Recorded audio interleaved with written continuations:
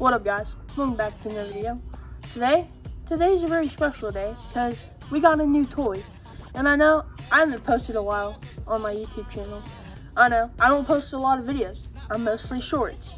Haven't even posted on shorts in a while, but it's fine because I'm gonna try to post a lot more often and build my empire. Speaking of empire, go follow my Instagram and TikTok. Please get those followers up. So yeah, go follow my other, channels. Go follow my social medias. So yes, I haven't posted in a while. I know, I'm sorry. I mostly post fishing. Well, today that changes. We have a new toy. By the title and thumbnail, I'm sure y'all already know what it is. But I got a new bow. Now, y'all are probably saying, well, Jet, you had a bow? You did archery? Yes, I did. I just never posted because I suck, I guess. So yeah, we got a new toy, and let's just jump into it.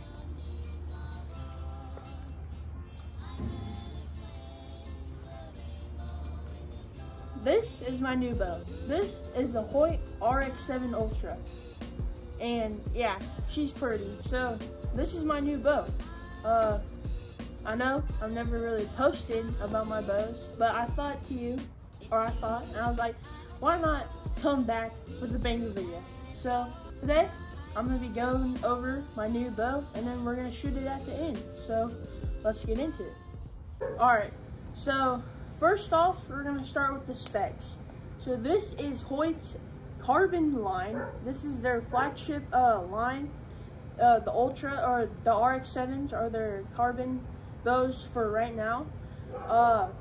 This is the Ultra, and some of y'all are like, I've heard of the RX-7. What's the RX-7 Ultra? So Hoyt has two carbon bows. They have the RX-7, RX-7 Ultra. RX-7 is your typical bow. It's just like this. It's just at 30 inches in length, axle to axle.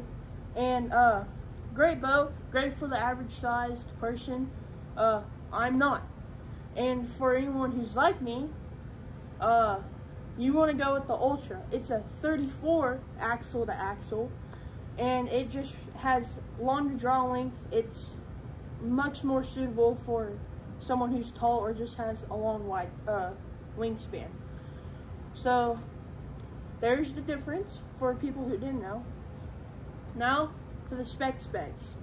So first off, these are Hoyt's HBX cams. Amazing cams. Probably the smoothest bow I've ever shot, for sure.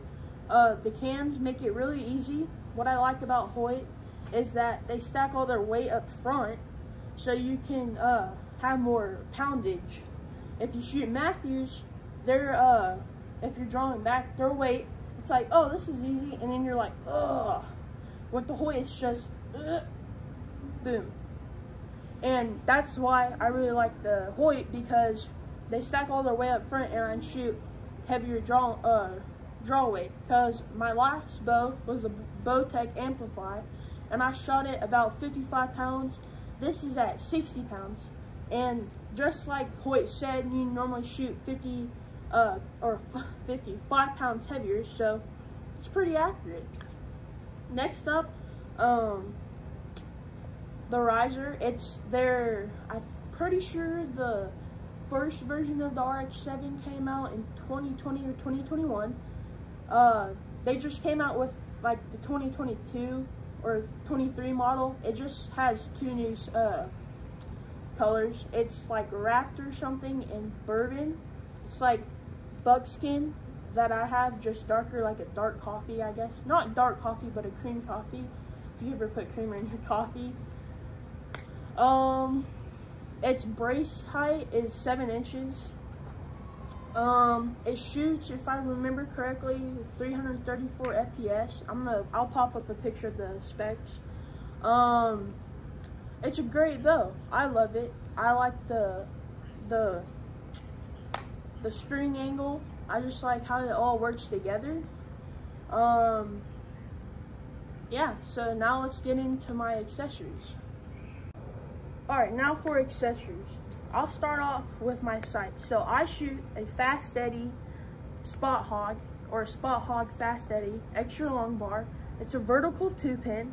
If you can see that, vertical 2-pin. So let's say, all right, so right now I'm set to 20.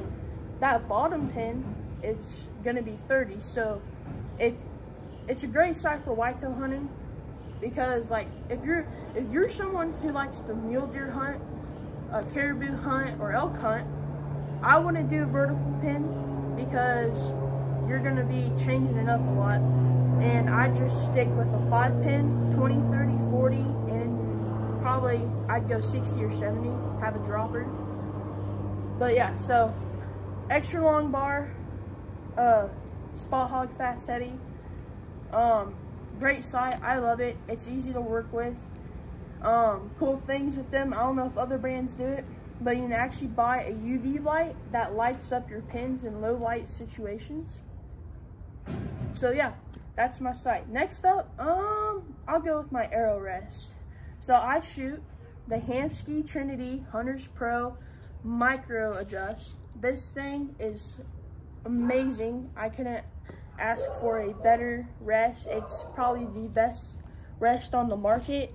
And especially for Hoyt and Matthews hunters or users, unless you're going with the integrate, this is where to go. And even then, I do this thing, it is amazing.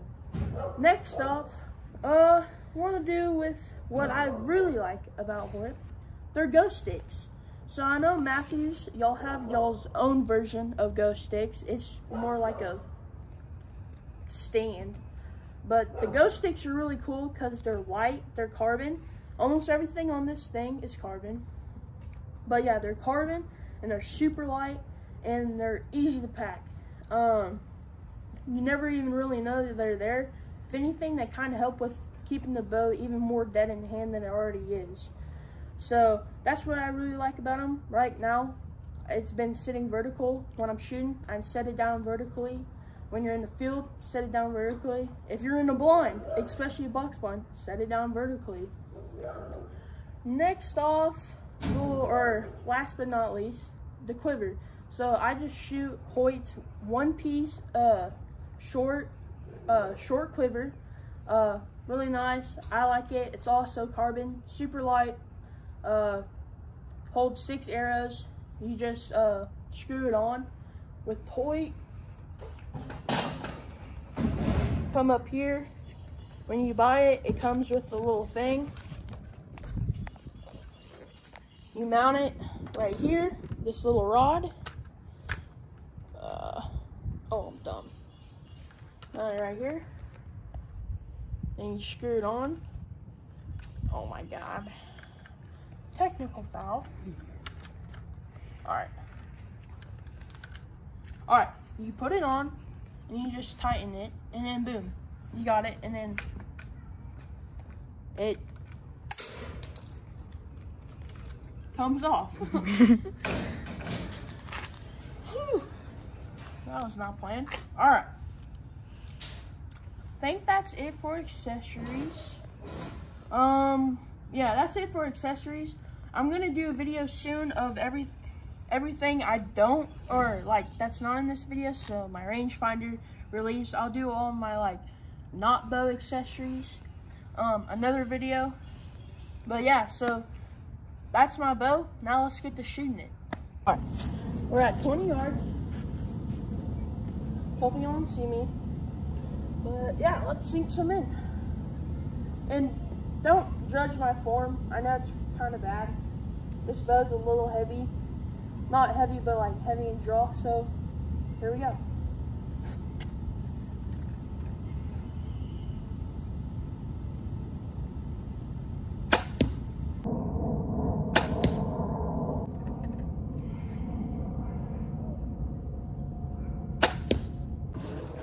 All right, walking down the range.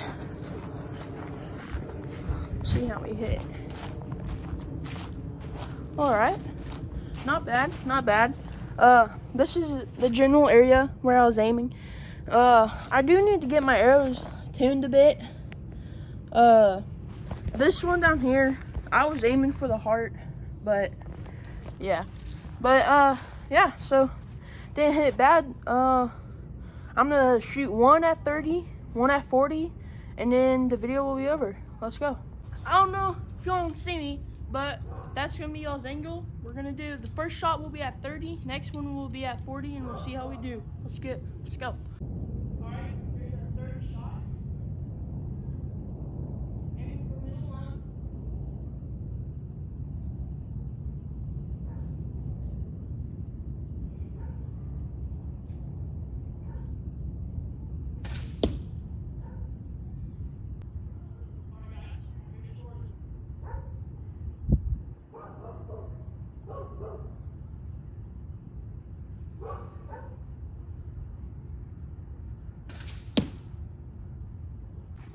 All right, it looks like we're hitting high.